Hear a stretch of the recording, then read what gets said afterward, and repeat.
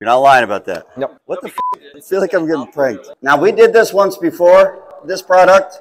I told him I wanted to do it again because it actually was effective and it bothered me because it doesn't make sense. I'm going to cheat it and hit it hard because it's new. Pissed me off, shingles.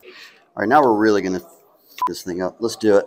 All right, we're maxing out our pressure gauge. This will definitely hit harder. We're going to hit right here. 3, 2, 1. That was much harder. I really cheated it maybe too hard.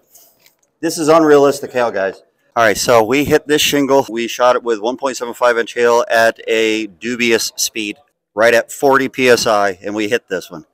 And then we hit the treated shingle in roughly the same area on the shingle at probably 45 PSI.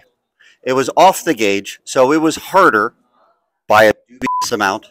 So I hit it harder, faster hail, and it did less damage than the slower hail at the same size and roughly the same shingle on the untreated. This is impressive. That's 2 different tests that I've done that have had the same results. There is a distinct difference between the treated and the untreated shingles. The treated shingles are doing better in these severe situations. And it surprises the hell out of me. It's impressive. It's not bullshit. Good job, guys. Good product.